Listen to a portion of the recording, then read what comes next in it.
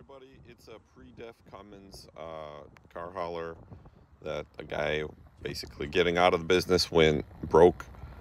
It needs a box, it needs a clutch. It's a two-wheel drive, 280,000 miles. No rust on the frame, no rust on the body. Just the guy, he took care of it, but just kind of ran himself into the ground. So it's been sitting for a little bit.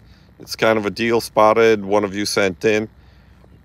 Should we buy it? I think we should. So far we got them negotiated down to 7,500 from 10,000. I want to try to get them down to 5. Wouldn't it be a deal if we could get it? Either way, it'd be a good truck to buy.